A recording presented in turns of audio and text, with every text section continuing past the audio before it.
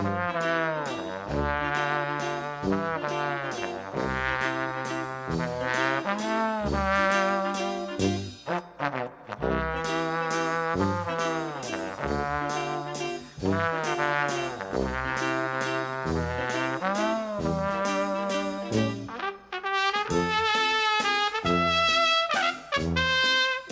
everybody, welcome back to another video. Today we're going to be talking about how to build responsiveness in a dull horse. A horse that has a natural tendency to have thick skin and wear the pressure and be kind of sticky on things. I'm going to show you how to get them light and soft. All right, so we're going to get started here with Snacks, and he is a gypsy cross. He's pretty thick skinned, he's pretty confident, kind of a little lazy.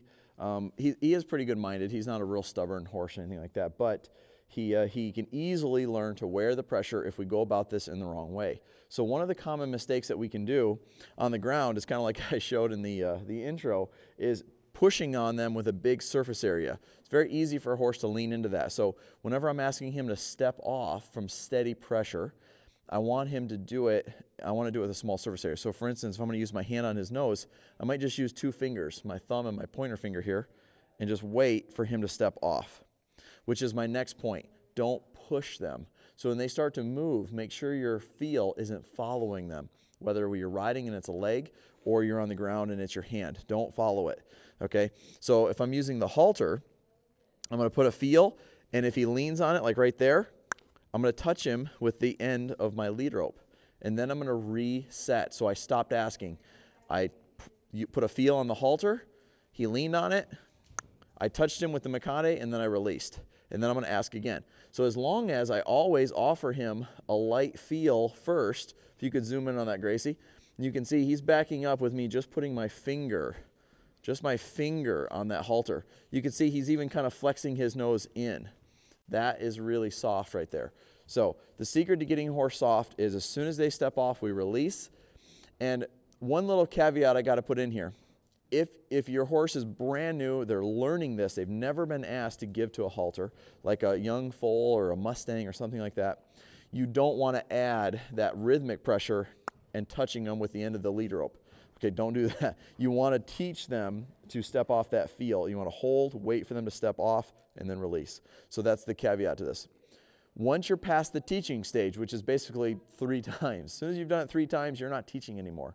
So now you're in what I call the reinforcing stage. So you're reinforcing what they already know. So if they're not doing it, it's not because they don't know how, it's because they're saying no, or they're leaning on it, okay? And in that case, that's when you want to not push and pull more with steady pressure. You want to add a little bit of rhythmic pressure and tap them with something. Not hard.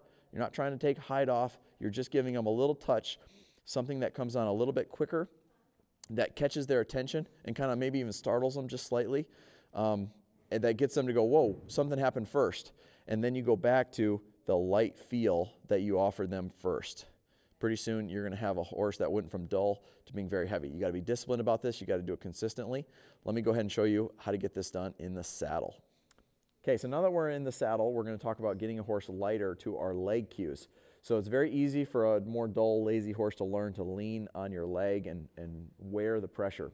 And in this particular video, I'm going to demonstrate this without spurs because I want to show the point that it's more about how you ride your horse and the feel and timing than it really is about whether you have spurs on or not. Spurs are great for maintaining that level of responsiveness, but a lot of people think that they're used to just make your horse go faster by just kicking him harder, which is not at all. It's about refining the point of contact so that instead of your heel pressing on the horse where they could lean on that fairly easily, you're refining it to a smaller point of contact that's touching them, okay? So basically, they're just less likely to learn to lean on that. But again, if somebody uses a spur incorrectly, they could learn to be just as heavy on a spur as they are a heel, okay? So the feel and timing is what really matters. Okay, so I'm going to put my leg on him here, and I'm going to ask him to yield, and he's not moving. Now, if I was teaching him this, if this was a colt, I would just kind of add in my rein here, and I would just hold and wait for him to step off. But like we said in the groundwork, if they're not learning how to do it, you're reinforcing it, okay? So what I'm going to do is I'm going to press my leg. He's not moving. And then I'm going to touch him with the stick. I'm not trying to whack him or hit him hard enough to make him do it. I'm trying to get him to pay more attention to that cue coming on before the stick came.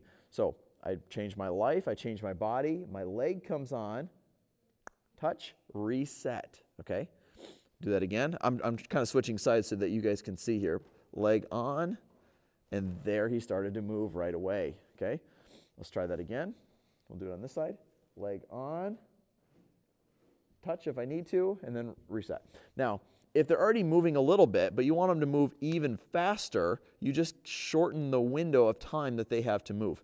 But the key is, and this is the part a lot of people miss, is if the horse doesn't move, they just keep whacking them. And that's when you can learn to teach, you can teach a horse to wear the pressure. So you're going to press, he steps off, release. Press, they step off, release. If you need to touch them once and then reset. Don't keep pushing on that, okay? The same is true for getting that dull horse to go forward. You're going to bring your energy up, your life up. So when I say the word life up, that means change your intention. So if you were sitting in a chair and you know the speaker is really long-winded and they're going to talk for a really long time, you're just sitting in the chair thinking, okay, we're going to be here a while, okay? You're pretty committed to just camping out there. But if you know that at any minute you're going to get up and you need to go and you're going to be late, otherwise, so you're kind of preparing yourself to go somewhere, you're going to sit in that chair with like a readiness to go, okay? So that's what we're talking about when you bring your life up, is you bring your life up, you're thinking about being ready. It doesn't mean that you start kicking or pulling or doing anything. Just you're changing your mental state, okay? So life up, squeeze with your legs. If he doesn't go, touch, and then reset. And a lot of times I actually like to bring them down even to a standstill. Life up, squeeze, touch, reset. Now, even though he trotted off, I'm still going to reset because I want him to respect the leg cue and trot off because of the leg cue, not because of the stick. So I had to use my stick again there. Let's try this again. Legs, perfect. He trotted off immediately that time. Very good.